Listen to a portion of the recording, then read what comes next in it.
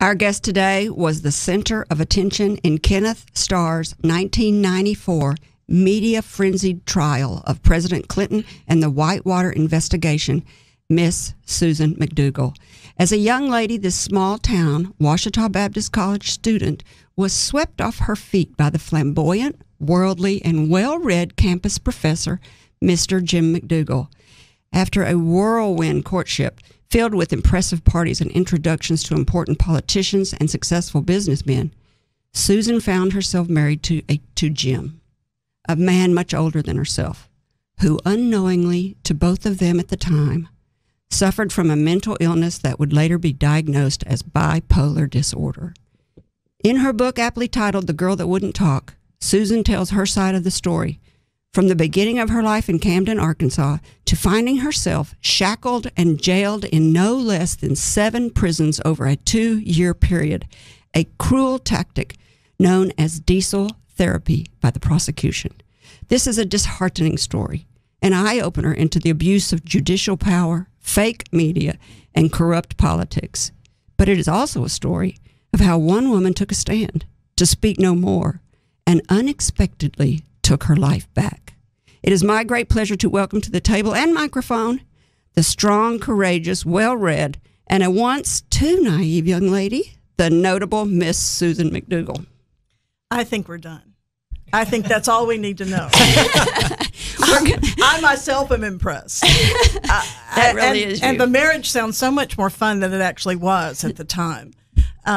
Jim was 14 years older than me, so that's really not that much older. He just looked old. That's pretty much old. That's pretty old. How old were you? I was 18, 19? 22. I'd graduated from college. But not when you met him and started dating him. Not when I met him, but it was the year before, and he always had a trip to Washington, and the seniors went, and that's where I met him, and then I married him after college. And so you're 20, and he's 15 years older. That's almost twice your age, if you look at it like that. He was old. I get it. I'm totally on your side now. He was old. Yeah, you're nice. You're always nice. He was funny, though. He was really funny, and that went a long way toward bridging the gap in the ages. He talked like you were reading the greatest book in the world. Just talking with him every day was hilarious and funny. I never saw anyone who didn't love talking to him, because he was a guy who leaned into the story with you and had all the facts and all of the color, and he knew everything pretty much to a 22-year-old girl from Camden, Arkansas. It really was astonishing. You were born in Camden, Arkansas. Tell us about your mother and father and how they met. I was not. My father was in the U.S. military, and he met my mother during the Second World War in a bomb shelter when the Nazis were trying to kill everyone in Europe. My mother was very impressed with the tall, 6'2", blonde, blue-eyed, handsome guy from Arkansas, and went and she took him home and fed him, and that was the end of that story. Or the beginning of that story. Yeah, that was the end of the meeting, but the beginning of life. And I was born in Heidelberg, 7 brothers and sisters, and they were married all over Europe where my dad was stationed. So we had quite a life growing up. And we all felt like we were in the Army. Every time my dad got, papers to move, we all packed our little bags and went wherever he went. So we were an Army family. We were a military family. All for one and one for all. Stand up for your country. How old were you when you got to Salute Camden? the flag. Thank you. Say the Pledge of Allegiance. Pledge of Allegiance. Know America the Beautiful. We were a very military family growing up, and that you gave speeches at the American Legion, didn't you? I won an award from the American Legion and a scholarship because we were true believers. My mother was Belgian, and my mother saw what the Nazis were doing to Europe, and the only thing that stopped them were the American troops that came to her hometown, and she thought, this is a country that comes where they know no one and saves people's lives. She thought it was the greatest country ever. She couldn't wait to move here and to be American. And she raised all of us. And then she ends up in Camden. I bet she was a little shocked. She was. She was from a huge university city in Belgium and had gone to school to be a doctor when the Nazis closed the schools to anyone who. So Camden doesn't have an Air Force base. Why Camden? My dad was Oh, that's his family's around from there. Yes, Gotcha. from around there. Mm-hmm. So why did you decide to go to OBU, Ouachita Baptist University? I think it was because I didn't decide. My parents wanted me to be close. Our family's very tight-knit, and they did not want me to leave. In fact, the first weekend I went to Ouachita, I went back home, and everyone was lined up in the driveway waiting for me. And I got out of the car, and my dad said, "You don't have to go back." And I was thinking, well, good, because I miss all you all. My mother said, "Oh, she has to go back." Yeah, we were just very close. So you're at OBU. You're studying what? Do you remember? The way I met Jim McDougal was taking political science courses. He was head of the political science department at Ouachita, and I took some political science courses. I was interested in that. Was that your major? No, it wasn't. Speech was my major. Oh. And then how did he ask you out? How did you first end up going out with him? I locked his office door. I was doing some work for another professor in there, and by accident I locked his door, and he kicked the door down. And I thought, this is a guy I need to know. I thought that was pretty cool. Looking back on it, that was the beginning of my, I should have run. But actually I thought, this guy kicked this huge wooden door down because it was locked and we could have gotten a key. But I thought it was rather chivalrous. I was outside the office, needed to get in. I know. Yeah, I love the faces you two were making. Why weren't you there at the time? Where were you? Speaks to your, I feel like your naivety. Like, oh, this guy's cool. He's kicking down doors. Yeah. Like, yeah, exactly. Yeah. And he's scrawny. He doesn't look like he could kick down doors, does he? He wasn't scrawny. He wasn't? He wasn't. I remember. He was tall and thin, but he wasn't scrawny. He was pretty macho guy. So what was the courtship like? Listening to him talk, just listening to him and meeting a bunch of his friends. He'd worked for Senator Fulbright, and he knew he'd worked on the Hill for Senator McClellan. You met Claudia and Bob Riley through him. Is that correct? That's right. They were his closest friends, I would say, because when Bob became governor for that short period of time, when Senator Pryor, was it Pryor that went to Washington, and there was a wait for the election. He had been appointed, and Bob was in the governor's office, and Jim helped him run it. And Bob Riley was a lieutenant governor at the time? That's right, and became governor. Mm-hmm. And Jim helped him run that. Did y'all move? Were you married at that time? No, that was long before. And you met Bill and Hillary Clinton during that time? Well, yes. Because they were at parties you went to. Bill Clinton had worked for Fulbright. Jim had gotten him the job. They were like, Bill looked up to Jim. He had worked for Fulbright forever, and that was a pretty prestigious appointment at the time. And he loved Bill Clinton, just loved him, thought he was funny and smart and a great person to know in Arkansas in upcoming politics. You know, he was going to be great, and Jim could see that. What was Bill's position at the time? He wasn't governor. No, he was a kid driving Fulbright around in an election when Jim met him. That was his first job, was driving Fulbright around and losing the car. He was always losing the car, and Fulbright was furious. He said, "Who is this you've hired to drive me around? He never knows where he's parked the car." And so that was the beginning of the funny stories about Bill Clinton working for Fulbright and Jim being, you know, his boss. And didn't Bill Clinton talk Fulbright's ear off, and he one time said something like, "Don't ever let that kid drive me around anymore"? That's in the book, I think, yes. Yeah, I'm like, I can just hear Bill Clinton talking somebody's ear off. Yeah, and thinking they want to hear it, you know. Never being shy about talking anybody's ear off. Yes, I'm sure they want to hear from me, would have been the attitude. Yeah, and I remember in the book you mentioned meeting Jim Guy Tucker, who was at the time breathtakingly handsome. True. There were posters in my dorm. I was still in school. There were posters in my dorm of Jim Guy. Because he was, what was he at that time? Attorney General. And girls had posters of him in your dorm room, yes. like a model. Yeah, like a big, like maybe vote for Jim Guy Tucker. This huge posters in their room. Oh my gosh! He was startlingly good Startlingly. And nice. Uh-huh. And well-spoken and well-educated. I mean, this is not someone you just bump into on the streets. Ernie Dumas called him a swashbuckler because he was a Marine and he wasn't he the one that sailed on a freight ship across the Pacific during the Vietnam War because he wanted to go take pictures. Yeah, and he infiltrated the prison to find out what was problem with the prisons, and he was very gregarious swashbuckler. Your wedding day. Tell us about your wedding day. So Jim's you haven't really said yes, so to speak, to Jim about the wedding. He's just kind of railroaded you into this wedding. Yeah, I'd say that's probably true. I think that's probably true. It was like I didn't have a plan, and he had a plan, and I thought, well, I can do this for a while, and so that was kind of the thinking at the time. It was the 70s. Let's not forget. It's not today. And we got married at a little house that he had bought out in the country that was once a goat house, and he had redone it with all kinds of crazy wallpaper and things. It was funny. When you walked in, you had to laugh because Jim had done the decorating himself. Oh, I'd be furious. Oh, no. He was living there. I wasn't living there, and I didn't care. I mean, no, this is a goat house. This is not a house you really get your emotions involved in. Oh, okay.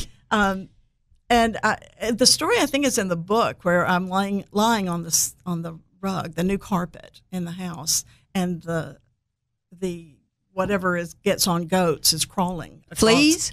No, legs and things like that. Spiders? Ticks, something ticks. like that, yeah. And you could just see them. I mean, it's not like he had the place fumigated or anything. He just laid very expensive, lovely carpet and had the thing painted and on top of the dirt floor? I don't know. I didn't ask those questions. I'm just saying it wasn't well done. I'll say. And it was frightening. And the only heat in the house was a pot-bellied stove that had a pipe like Lincoln must have lived with. And there was no stove or anything in the kitchen and no microwave. I don't even think microwaves were made yet. There was just cabinets and a refrigerator. What a paradox. Yeah, we had Fulbright there once. We had him to lunch. And in the goat house? Yes, and Mrs. Fulbright said, I don't believe I've ever seen a kitchen that didn't have a stove in it. Jim didn't care.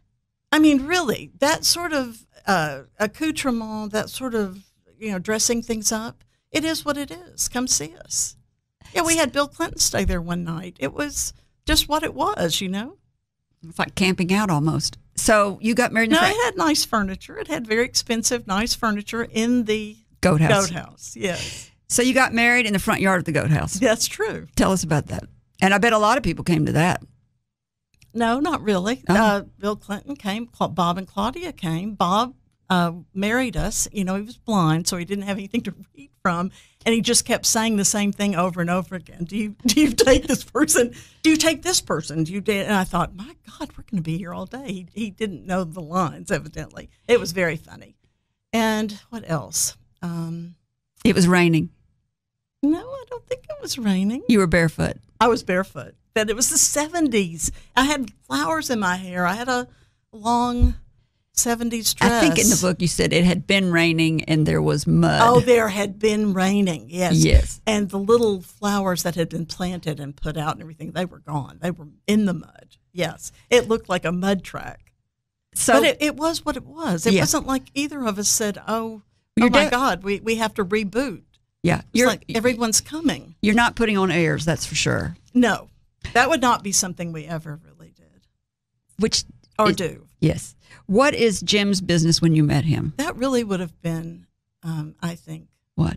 The worst thing that Jim would have seen in someone is that they were putting on airs. He didn't like that. Yeah, Fulbright didn't do that. I mean, Fulbright would buy a peach in the grocery store and complain about how much it cost. It's a multi-billionaire. I mean, no airs. Yeah. Everybody's so pretentious these days, it seems like. We had bought this bank downtown, and we really spent a lot of money making it cool inside. And he had an office that was upstairs that was just really beautiful and soft, and he wouldn't go up there. I could not get him in his office. When I finally got him in there, Bill Clinton came from running one day and got sweat on his leather chairs in there. He said, "This is why we don't need these things. We just need to, stay in the basics. Look at the sweat on the chairs." The things you remember. I think you have to laugh. Oh, it's hilarious. You have to. Yeah, and he was funny. Mm-hmm. And he thought he was funny, and everyone thought he was funny. What was Jim's business? Real estate? He was good at it too, wasn't he? When you married him, was it real estate? Yes. He was mostly, working in politics, local politics. If you go to the polls, remember Boyce and make him your choice. Arkansas's own Sam Boyce. Do you remember him? He ran for governor? No. Oh, great guy. Great Democrat. His son is now like a AG somewhere. I mean, big legal family. Great friends of Bob and Claudia. And Jim started working in local elections. And So Jim didn't write jingles, though? no, I just remember that because I was a kid. I like that song. Mm-hmm. I have some political jingles stuck in my head that will never leave, too. Yes. Pin a rose on me, I'm for Roseman. You remember that one? No. No, thankfully. No. All right. So Jim is a successful in local politics, but he dabbles in real estate. Yeah, he kept Faubus out of being nominated for the Democratic nomination once before he actually was made governor. I mean, he was active in making happen what he and others thought was good for Arkansas. And he was very, I would say, in the middle of it all. And idealistic. It was the 70s, like you said. So idealistic, yes. He loved Adlai Stevenson. I mean, he could quote speeches from Adlai Stevenson. Yeah. Yeah. So you are going to Fayetteville to look at some property that he's thinking about buying, and you go through a little town, and you to have lunch, and there's a bank there, the Bank of Kingston, and it's for sale. Yes. What happens? What does Jim do? This is. I really need the crown for "This Is Your Life." That's what this feels like. This is like horrors. Yes, I do remember. I recall that. What do they say in grand juries? I don't recall that. But he buys that bank. Yeah, he bought that bank. Not just anybody can buy a bank. Or did he get a partner? Yeah, Steve Smith in Bill Clinton's office was his partner in that. They were both working in the governor's office. So who's the governor at this time?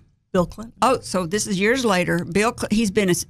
Jim's been successful in his real estate deals for several years. He's now working in the governor's office with Steve, you said, and he's still dabbling in real estate. So he drives up to Fayetteville to look at some real estate and sees this bank for sale. Calls Steve, and Steve says, "Sure, I'll buy a bank with you." Well, Jim was the kind of person that was always looking for something to do, to buy, to resell, to make into something else. It was a passion. And sounds familiar. Yeah. Yeah, he was always looking for something to reconfigure. And this little bank was adorable. It really was.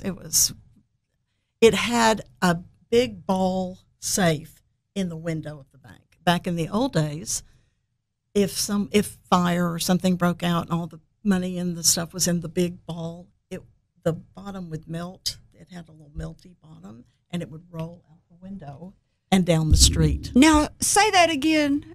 Okay. It's a ball. It's huge. It's as big as that door. Okay. It's big as a regular door. It's 7 round, feet. though. As 7 big as feet that round. wall. As big as that wall right there.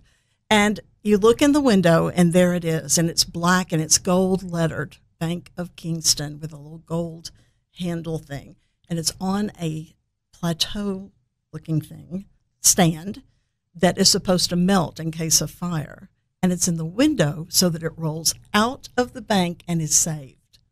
We just thought that was the coolest thing ever. I still think that's the coolest thing ever. I've never heard of anything like that. So it's on a wax base, I guess. Some kind of base that melts before the safe does. Okay, what do y'all do with it? Leave it at the window? Of course. Yeah. I mean, of course. And we found they had taken a chainsaw and sawed off the teller's windows, and they were like the ones down in the post office here in downtown Little Rock. They were those brass, beautiful. Do you know what I'm talking? Mm-hmm. And he had them put back up, and it was... You found them in the basement or somewhere? In the back of the bank, yes. And it had one phone when we bought it. It was on the wall, and anyone who used the phone went over to the wall and said, Bank of Kingston. So we had all new phones and all computers put in. It was fun. That sounds like a blast. It was bringing it into the 21st century, and it was really fun. And the guy who ran it, Gary Bunch, was like, just the coolest guy ever. I mean, you just couldn't meet anyone. He rodeoed, he rode bulls, he was good looking, he was funny, he was macho, he knew everyone in Madison County. He knew everyone who had money at the bank. And everyone trusted him. He was from an old family. Was he smart too, I guess? Oh, yeah. He was, yes. Everything. He was just perfect. Did Whitewater go after him too? Please tell me no then. I don't think so. I think they went through everybody in your past. You asked me if he was intelligent. I think he was intelligent and just stayed out of all of that. He wasn't in politics, and he wasn't in any of those things. Yeah, but Whitewater, when they came to town, they didn't care if you were in politics or not. They went after everybody. It seemed like that even barely knew you. They were like, "Well, we're just going to go," or Bill Clinton or any of y'all. Yeah, he ruined a lot of lives. In the trial that I had, people got on the stand and wept and sobbed over the fact they lost everything they had trying to defend themselves, and then not convicted of anything. Yes, just charged, and then your life ruined, and nothing came of it. And it was, I think, a tactic to make people lie. And it absolutely was. Yes.